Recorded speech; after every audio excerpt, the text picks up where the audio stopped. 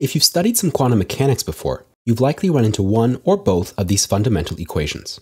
The first is called the canonical commutation relation between the position operator x and the momentum operator p.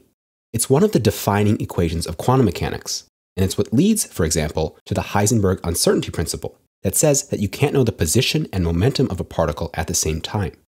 The second is called the Heisenberg equation of motion for an operator q. This is what tells us how operators in quantum mechanics change with time. It's equivalent to the Schrödinger equation for states. In both of these equations, the square brackets stand for the commutator, like you might have seen before for matrices. It just means to first act the operators in the forward order and then subtract the reverse order, AB minus BA. H over here stands for the Hamiltonian operator. More on that in a minute. And h bar is Planck's constant, which sets the scale of quantum effects. But if you haven't studied much classical Hamiltonian mechanics before you start on quantum mechanics, then these equations might look particularly out of left field the first time you see them. Not that quantum mechanics isn't most definitely strange in and of itself, just that most of the equations have close parallels in the much less confusing world of classical mechanics. In particular, the commutator of operators in quantum mechanics is closely analogous in classical mechanics to what's called a Poisson bracket. So, in this physics mini lesson, I want to tell you a little bit about Poisson brackets, which will hopefully demystify some of these quantum relations, or will at least make them look a little more natural when you do start in on your study of quantum mechanics. Let's say we have a particle of mass m with coordinate x. Its equation of motion, in other words, the F equals ma equation, is given by m times the second derivative of x with respect to time equals minus the derivative of u with respect to x, where u here is the potential energy function, and the force is given by minus its slope. The Poisson bracket is going to enable us to write this equation in a more suggestive way. Let's first of all write down the total energy of the particle. That's 1/2 mv squared, where the velocity is dx by dt, plus u, the potential energy. Actually, it's convenient to write this instead in terms of the momentum, p equals mv. Then the kinetic energy, 1/2 mv squared, can be rewritten as p squared over 2m. And so we get p squared over 2m plus u. This quantity is called the Hamiltonian of the system. And notice that I've written it here as a function of x and p. The xp plane is called the phase space of our system. And specifying a point in the phase space tells us what the particle is doing at any given instant. After all, giving the position and momentum of the particle at a particular time is equivalent to giving its position and velocity. And those are the initial conditions that we need in order to solve the equations of motion and determine the trajectory of the particle as a function of time. The quantities that we might like to measure about the particle are functions on this space of x and p. Let's denote a generic one by q. For example, we might take q equals x to be the position, or maybe the kinetic energy, p squared over 2m, or the total energy, q equals h, or anything else. With all that in mind, I'm now going to write down the definition of the Poisson bracket. It might look like a totally random expression at first, but bear with me. We'll quickly see how useful it is. It's a sort of multiplication that takes two of these functions, q1 and q2 say, and returns another.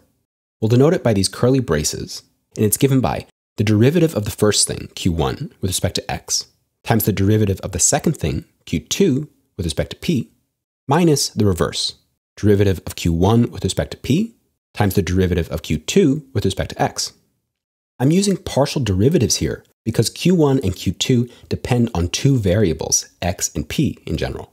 The partial derivative symbol just means that we differentiate with respect to each variable independently. Well, that looks a little odd, so let's quickly get at some specific examples to find out why the heck this thing is useful.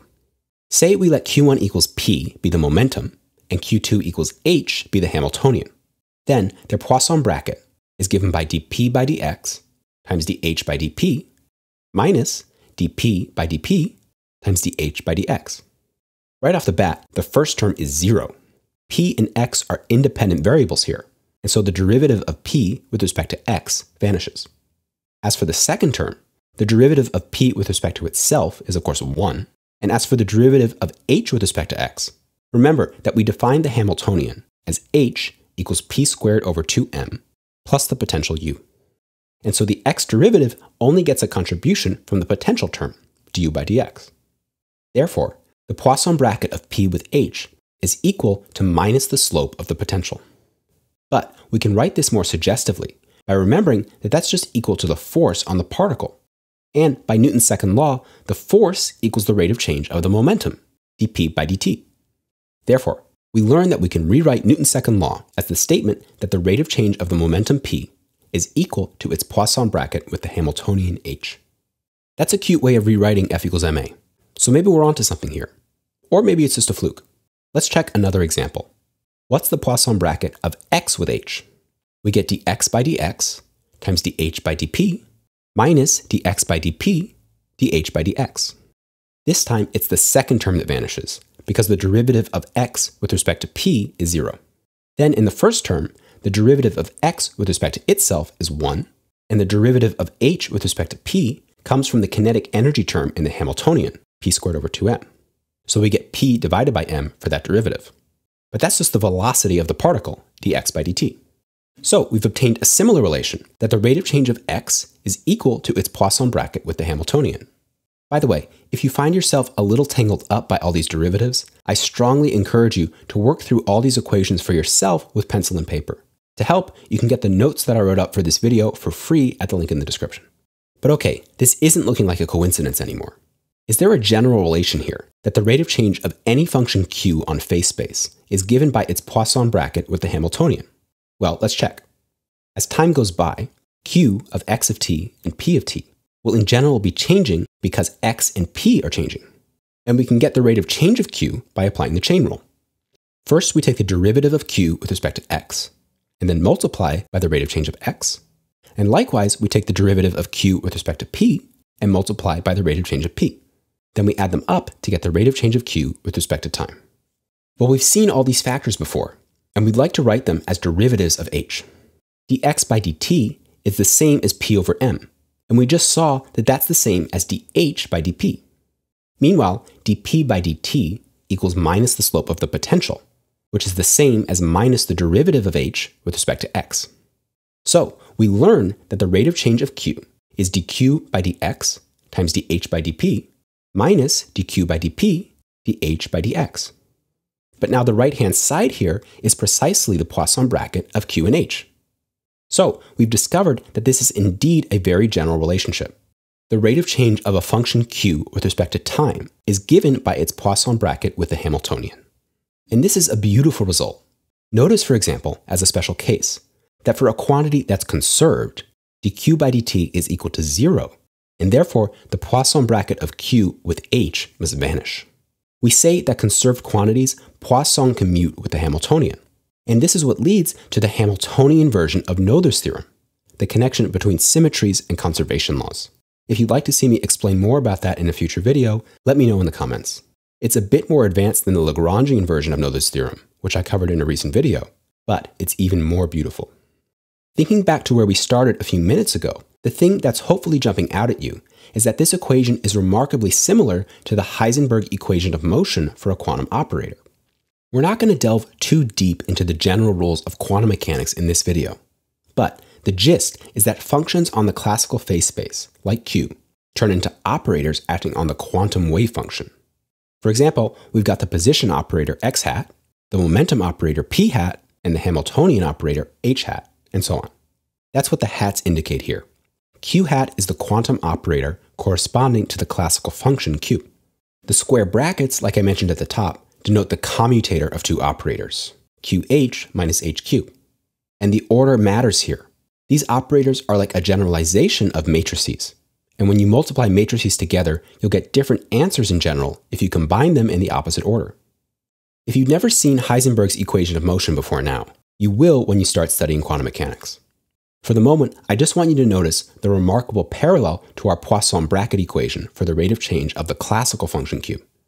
The classical and quantum equations appear to be related simply by replacing the curly Poisson bracket with the rectangular commutator bracket divided by hbar. This relationship is in fact quite general. Let's look at another example. What's the Poisson bracket of q1 equals x and q2 equals p? Well, again, plugging it into our definition, we get the bracket of x with p equals dx by dx times dp by dp minus dx by dp, dp by dx. The second term is 0, and the first term is 1. And so we find that the Poisson bracket of x with p is just 1. Now what happens when we apply our proposed relation and replace this Poisson bracket with the commutator of the position operator and the momentum operator divided by hbar?